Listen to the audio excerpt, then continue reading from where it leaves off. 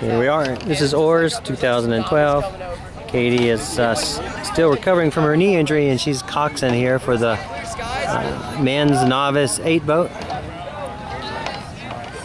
Up for coxswain of the year. There she is in the hat, talking to her crew, perhaps receiving tips from the coach, last minute tips from the other coxswain, top secret coxswain stuff. There's her crew. They look excellent. Don't know if I would trust them like for open heart surgery or anything, but for rowing the boat, couldn't have a better group of boys. They're going to put in just a minute. Where's the coxswain? She needs to take control of her boat, get them into the water. We'll be back in a minute.